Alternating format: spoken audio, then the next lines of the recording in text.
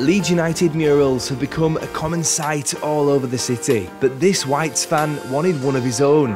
To cover every wall in this now spectacular Leeds United themed summer house, it's the work of two local artists who are now synonymous with the Elland Road club. Hi, my name's Nicolas Dixon, and you may have seen some of my murals around Leeds, but I've never done anything in someone's home like this. Check it out. Nick's distinctive pattern work is the backdrop to the iconic Bielsa the Redeemer mural in Wortley.